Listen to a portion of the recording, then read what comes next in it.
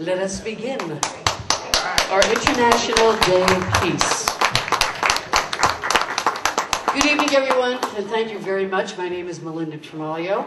I am a veteran, and I am also the president of the Palm Springs National Organization for Women. All right. Thank you.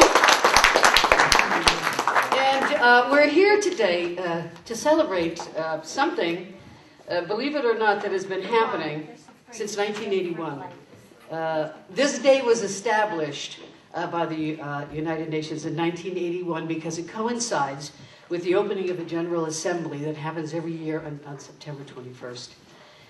Today, there are over 3,500 events in 187 countries that are celebrating the International Day of Peace. That really deserves an applause to know that many countries are recognizing peace and are opting for peace rather than war and talking about it. I think that's one of the most important things. In 187 countries, there's a growing amount of organizations supporting peace, but what can we do as individuals to promote peace in our community? I think that we can speak out about how we don't like war on the planet and we want peace. I think that we can help by showing up at events like this.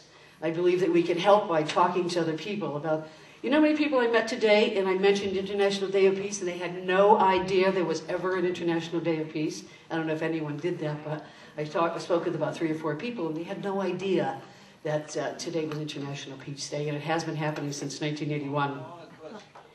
You know, and there are people in this country that are working on a Department of Peace. We have a Department of Defense. Why can't we not have a Department of Peace? And that is our Ohio Senator Dennis Kucinich, Marianne Williamson, if you're familiar with them. They have put a resolution before our Congress and asked for a Department of Peace. But tonight, we are here to honor somebody who deserves to be honored on such a day as International Day of Peace. So I would like to introduce Mayor Ron Oden of Palm Springs. Yeah.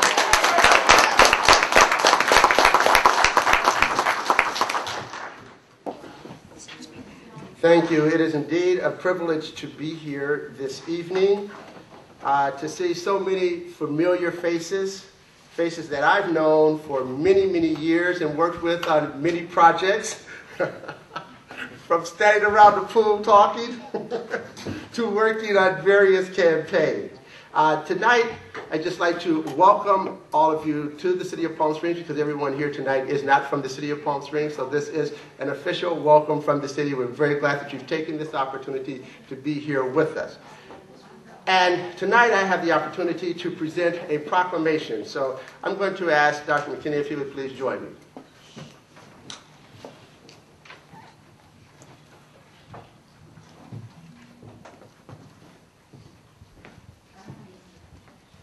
And this proclamation reads, whereas the Well in the Desert is a humanitarian organization founded by Dr. Wayne R. McKinney, world famous for his role in Operation Baby Lift during the Vietnam War era. And whereas the Well in the Desert now serves more than 1,700 poor and homeless weekly with a Monday through Friday hot meal program and a food basket program on Saturdays for families in need.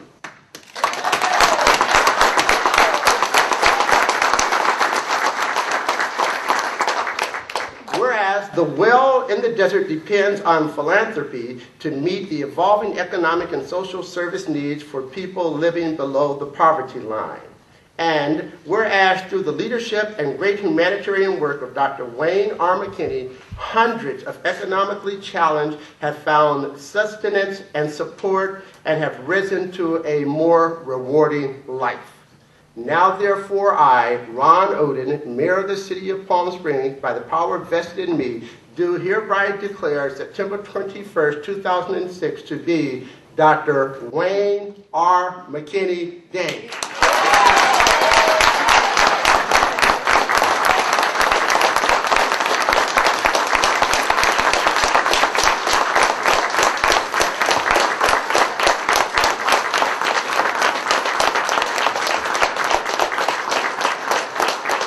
I would just like to say that the County of Riverside has a program called Heroes of Justice. And a few years ago, Dr. Wayne McKinney received an award for his special humanitarian services as a hero of justice for Riverside County for the work that he is continuing to do. Well, I'd just like to say that the work that you do is a very special work. And it takes a special person to have the kind of dedication to do the work that you do. It's not like we have people beating down our doors to do it. So on behalf of the City of Palm Springs, we thank you for your continued dedicated effort on behalf of those who are economically challenged and poor and hungry in our city. God bless you.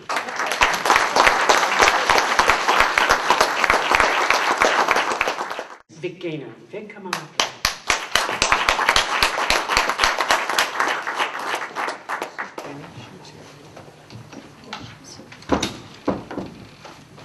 Kathy, do I have 3 minutes? Before I introduce the board, I will tell you one story about Dr. McKinney that has resonated with me. There are many he's told me about his days in the jungles, but this one stayed with me. I'm sure you all remember Nietzsche's saying, "That which doesn't kill you makes you stronger." It was 1972. It was Bangladesh. There had been a terrible war between Pakistan and Bangladesh. Dr. McKinney flew in there with his group of people from Canada. And when he arrived, he was told that there was only one other American in Bangladesh. He was a UN observer. And that Americans weren't welcome there. In fact, he was told that he had to leave. If he didn't leave, he wouldn't leave alive. But of course he stayed. It gets worse because the Pakistanis had gone through the villages of Bangladesh raping women and young girls. There were, Doc tells me, up to 500,000 estimated babies that were born out of those rapes. And in Bangladesh, they were considered dishonored. So they were slaughtered. The women that bore the children were slaughtered in front of the villagers, and so were the children. Dr. McKinney found killing fields there. One day he was picked up by the secret police and taken to a remote location. And this little man, the head of the secret police, looked down at him and he said, "Dr. McKinney, you must leave or we will kill you." And Dr. McKinney looked up into that man's eyes and he said to himself, "No one in my life ever will ever scare me. I will stand up to anyone. This will never happen to me." That's my story about Dr. McKinney. This is not only a great humanitarian, this is a man of courage. Thank you, Dr. McKinney, for being who you are.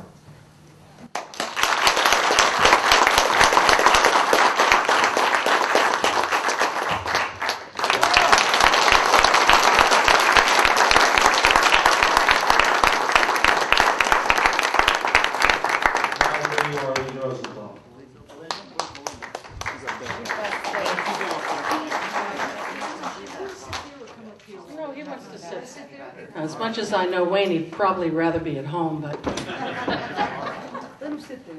I am officially Dr. Wayne McKinney's secretary. I do his emails, I do his letters, and in 1967 and in the 60s, I was out in the streets marching against Vietnam. I didn't know there was a Dr. McKinney somewhere in the jungles rescuing babies and thinking about other people before he thought of himself. I didn't know there were the Tom Swans and the people that at that time I thought I hated in Vietnam doing what their government told them to do. They had no choice. I didn't know that in 2006 I'd be standing in the Mizell, on whose board I serve, helping to honor a man that I have great respect for, with people I never thought I would join hands and hearts with, respecting the people from Veterans for Peace because we all have the same goals and we speak from the same hearts. But here we are. Probably a lot of good stuff was long due Wayne. He's not a person that looks for accolades. He's very shy. I call him my own little special curmudgeon. He's not an easy man. He pisses people off. City council, county people, and he'll probably go on doing that. So Ms. Fote, I want to warn you that I have no control of him, even though he is a great friend and respects me as well. So I make no promises. I can just tell you that Dr. Wayne McKinney is a man that does not compromise. He knows what he knows is right, and that's the road he takes. I refused to be on the board 4 years ago because I thought there would be a little bit too much work. 4 years later, a colleague by the name of Ann Angel, before she left the physical space of this earth, said, "Arlene, you've got to come on the board of the Well in the Desert." And how do you tell a friend who's a dying woman no? So here I am, and all I can say is the ride's a tough one. We have a great board. We need the community's support. We need your support with money, with heart. We need you to tell the people what our people are like. We're all close to being in line for food. Nothing is guaranteed. And yet, unless you're my friend Harold Matzner, who helps when we need him, then I don't think he's going to be in line at the Well in the Desert. But we have a lot of people that are potentially there, and the more money that's spent on war, the more that becomes a reality. So please help us. If Wayne were to say what he would want right now, he'd want you all to leave a donation in the box. We have to feed people. We have people that we give food to, children, elderly, and we're worth it. And we thank everybody, and I personally, on behalf of all of our board members, would like to thank the Veterans for Peace for recognizing a wonderful humanitarian and a very good person, Dr. Wayne McKinney. Thank you, Arlene.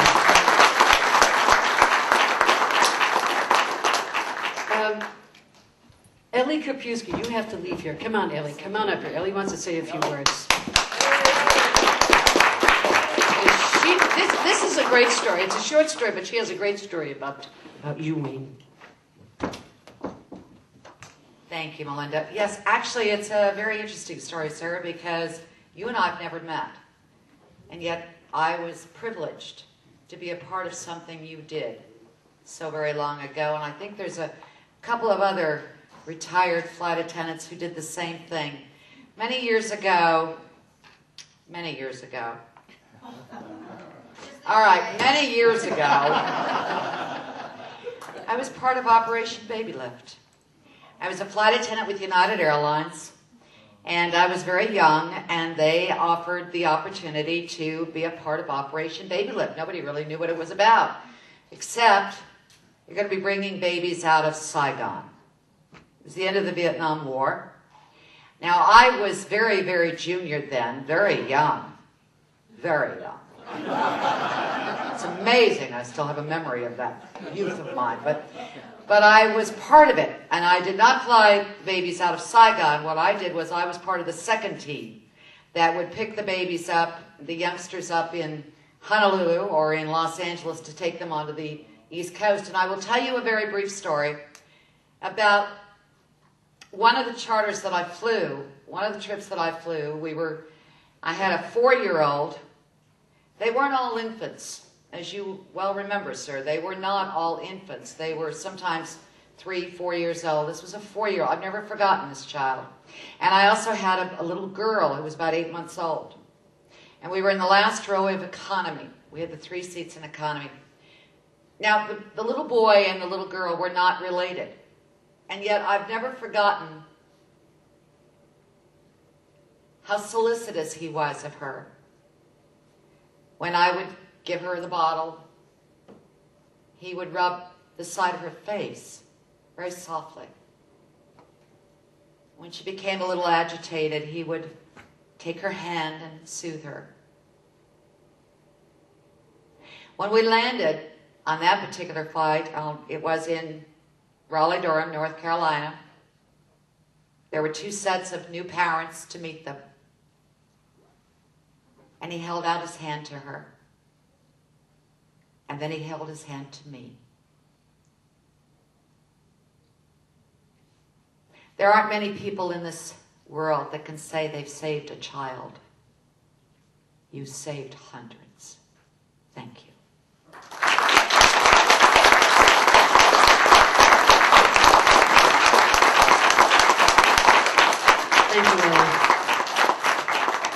Told you that was a good story. And now we have a councilman from Cathedral City, Greg Pettis. Actually, if you haven't figured out, the agenda has changed as the evening has progressed. Of course, it changes with Tom about every other day, and it adds and changes and subtracts. I'm supposed to introduce the elected officials, but I'm going to do that, but I'm going to change it again and ask my two colleagues to come up right now. I do want to acknowledge the Mayor Pro Tem for the City of Palm Springs, Ginny Fote. Oh, stand up, Ginny.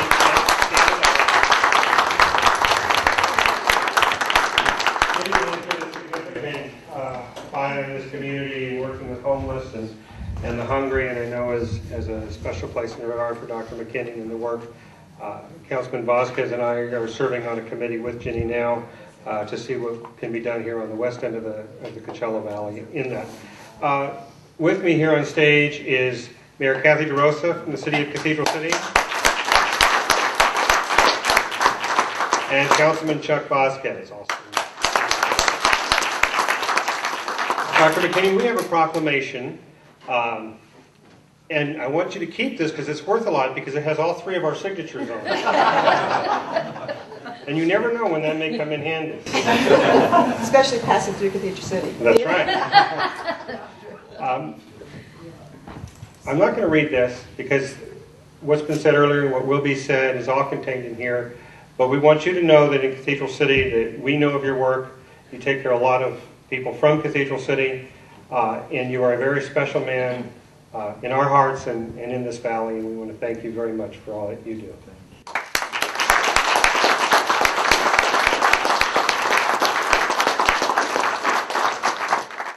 Well, Dr. McKinney, we just, as Mayor Pro Tem Pettis said, we want to thank you for who you are and for what you do. And on behalf of the residents of Cathedral City, it is our pleasure to be here tonight to recognize you and all the wonderful works you do for all those in need, for those who are disadvantaged and who don't have others to look after him. So thank you, sir. We appreciate it. God bless you.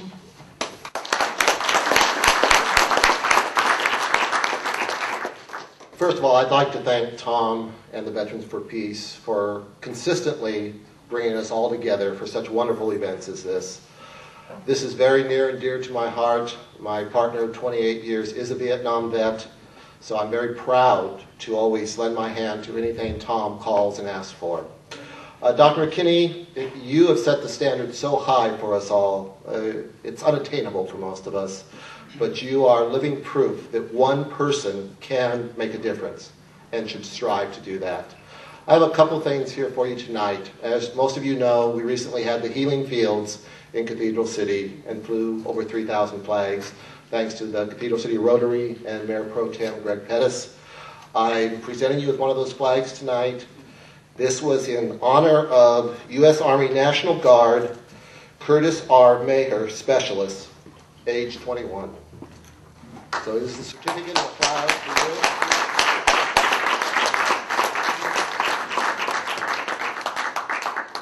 And then secondly, I've been asked to read a letter to you tonight. Don't go away, Dr. McKinney. This letter is from Maria Shriver, First Lady of California. Veterans for Peace, International Day of Peace, Palm Springs, September 21st, 2006. I am so thrilled to offer my best wishes as you celebrate International Day of Peace. I hope your event, Welcome Home All Veterans, is a great success in your efforts to promote peace in the world.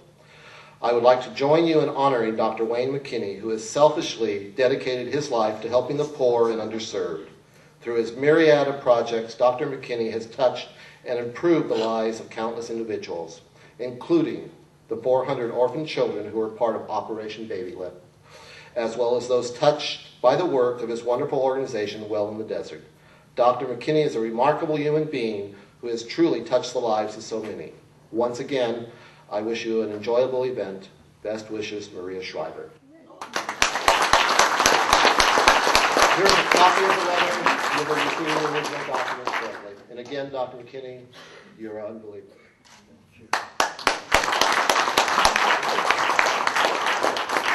Thank you, Cathedral City. We have Robin Thomas. Come on up here, Robin. Robin is with Maison, which is a Jewish response to hunger organization. Thank you, Melinda. I'm Robin Thomas. I am a member of the National Board of Mazon, a Jewish response to hunger. We, for 20 years, have raised money from the Jewish community to distribute to anti-hunger organizations in the United States and in some foreign countries. Mazon does not give money and run. What we look to do is develop partnerships with anti-hunger organizations that are doing the kind of work that we like to do. Not just feeding the hungry, which Well in the Desert does so well, but who are people who are also advocates for social justice, advocates for the rights of people not to be hungry. Dr. McKinney and Well in the Desert fit with what we do very well. We've been giving them money for a number of years. They are outstanding advocates for their clients.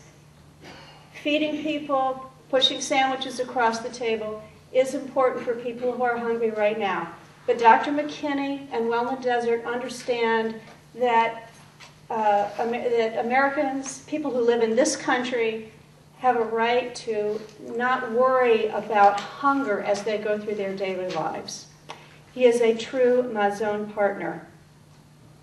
We have a, I'm sorry to keep you running up and down here. We have an award certificate for you.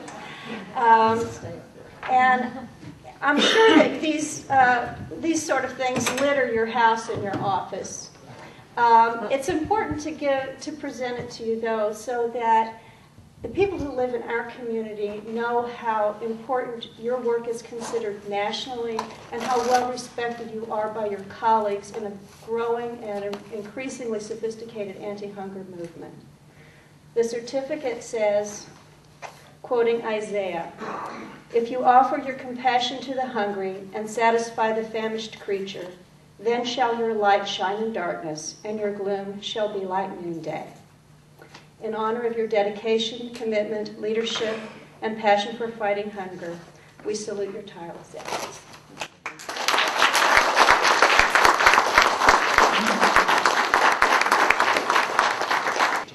The community of Mecca will give a recognition to Dr. McKinney because during many years he helped that community. And it will be presented by Esther Cordero and Elizabeth Fausto. Will translate. Good evening, everybody. Good evening. Buenas noches.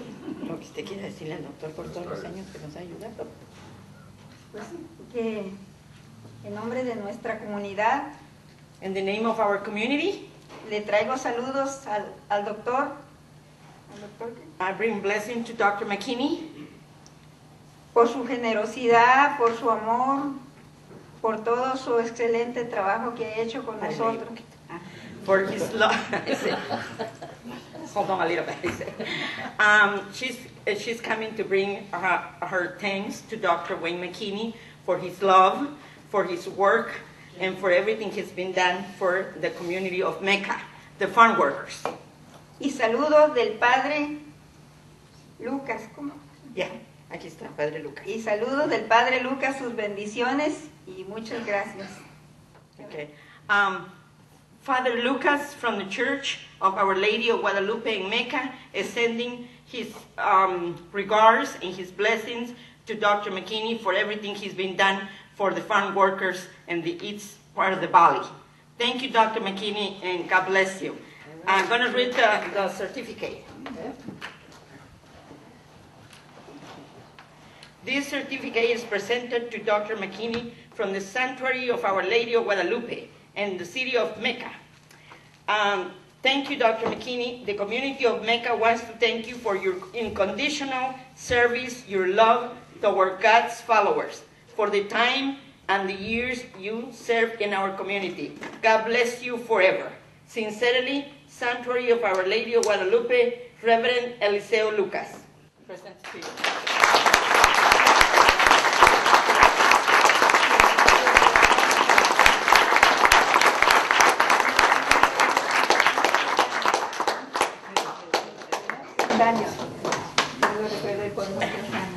Esther and Dr. McKinney, we have you in our hearts for many years. Thank you, everybody. This is the man who put this together tonight with the help of all the volunteers and Veterans for Peace, Mr. Tom Swan. And he has a very special award for Dr. McKinney. Thank you, Melinda. Don't you think Melinda's doing a good job? Give her a nice round of applause. I want to thank my friend Vic Gaynor, because he told me about Well in the Desert. As y'all know, I'm legally blind, so I don't read the newspaper every day. And Vic Gaynor was the person that told me about Dr. McKinney, and he suggested that I go over and meet him. And I met your social worker. I thought it was Arlene. I'm blind. I apologize. I met another woman. So I'm sorry. But I met the social... Well, anyway, they're all lovely. But I met another woman. Anyway, but I want to thank Vic for pointing out to me what Dr. McKinney's done. And so I went over there with Dennis Beechnall and Tracy Turner, and I started talking to Dr. McKinney. And he told me he was in Vietnam in the early 60s. So I had to ask him. I said, did you know Tom Dooley? And he said he did. And I nearly passed out, because Tom Dooley's a very famous person. In fact, Tom Dooley's lover we had here in the Veterans Day Parade in 1999. And he's no longer with us. And so I thought to myself, well, we've got to honor Dr. McKinney, because I knew about Tom Dooley. I knew what he did. He was on the cover of Time magazine, you know, and he's in Conduct Unbecoming. And so anybody that worked with Tom Dooley has to be a hero. And then I started studying what Dr. McKinney's done. And he is a hero. And this tonight, Veterans for Peace, this is a peaceful night, so we bring everybody together. But the lead group, Veterans for Peace, we of course want peace. And it's important to know that Dr. McKinney, he went to Vietnam, and he didn't carry a rifle, he carried a medicine bag. And that's heroic in my opinion, and that means a lot to Veterans for Peace. So I'm going to ask Melinda to read this and present it on behalf of our group. Let me get this out of here, Tom. This out of here. Veterans for Peace Special Award for Service to Our Country. Dr. Wayne McKinney, Well in the Desert. You are a true American hero.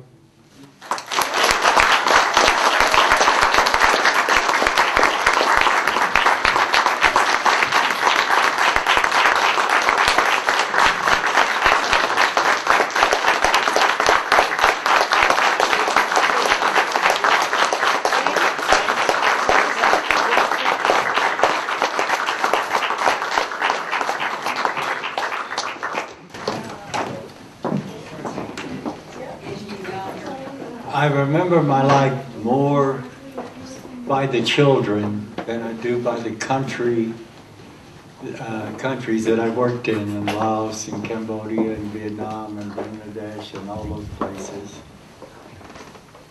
I would just like to tell you one story about one little child. This little boy was, his mother was a North Vietnamese that escaped to the South. And she and his father had separated, and had divorced. And she married a naturalized American who was a German, initially a German citizen. And this guy ran the commissary system in Vietnam. But I think it was my second baby lift, this woman had read about, my first one. And she came to me and begged me to bring her son out. They had got transferred, the husband had got transferred back to the United States, and it was only about a month before the paperwork was completed, because in Vietnam you have to adopt your wife's children in order to be responsible for them. And so he had this adoption proceedings, And then the subsequent visa was just imminent at the time when they left. But 1 year later, that little boy hadn't got out there and Saigon was falling. So she came to me and begged me to bring out her son. So I told her that I couldn't promise anything except that I would try. And so when we got over there for that particular baby lift, that was the day they bombed the palace. It was total turmoil, and it took us a while to get the baby lift going so that we could bring, the Ann Lack orphans out. And so I put that child's name on the list that I had to turn over to the Minister of Social Welfare.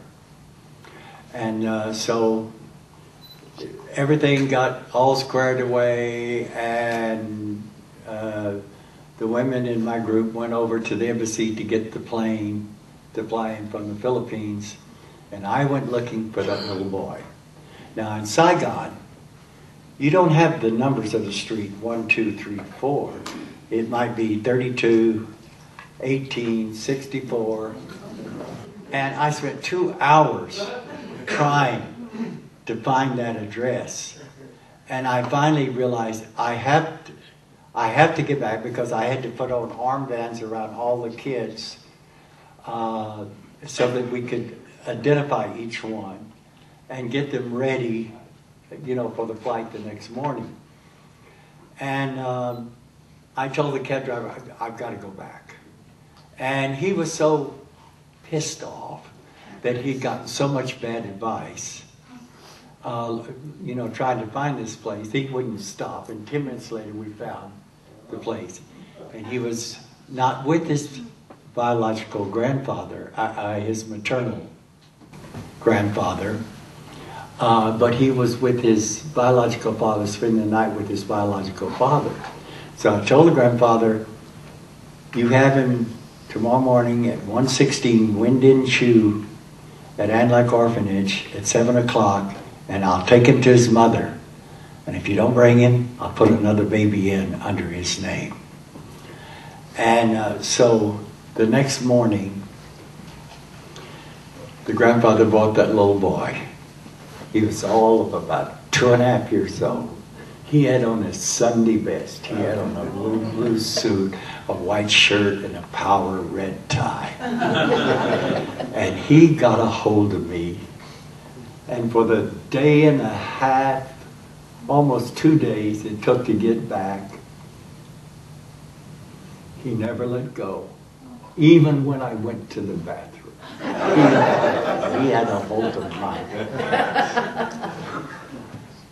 I don't remember his name, but I remember him forever. And so when I finally got him, we had to fly in to Los Angeles because the governor wouldn't let us land with these kids that would bring diseases to the children of Hawaii. We had to fly into LA. And then United Airlines stewardess flew my 7 kids back to Honolulu. And I had, when I got to Guam on the way, and we were hooking up with, that wild man from the airlines. I forget his name. We were flying on his plane to LA. I phoned my wife and told her, you phone the mother and let her know I have her child. Well, she phoned the mother, and and to be there the next day at what time we were supposed to be there. So when my wife told her, she screamed and fainted. And the next day she was there, and the grandfather, the maternal grandfather, had given me a note for her. And I couldn't find it in all of I was exhausted. I hadn't slept in over 2 days. I couldn't find it, so I told her to come by my house the next day at 4 o'clock, and I'd give her the letter. Well, the next day they came back. They came by our house, And the little boy stayed in the car. And I asked him, why won't he get out? And she says, he's afraid you'll take him back. But that precious little boy, I will remember forever. And all of my life will be remembered by Reed, by Dewey, by assortment of kids that I was privileged to be able to help.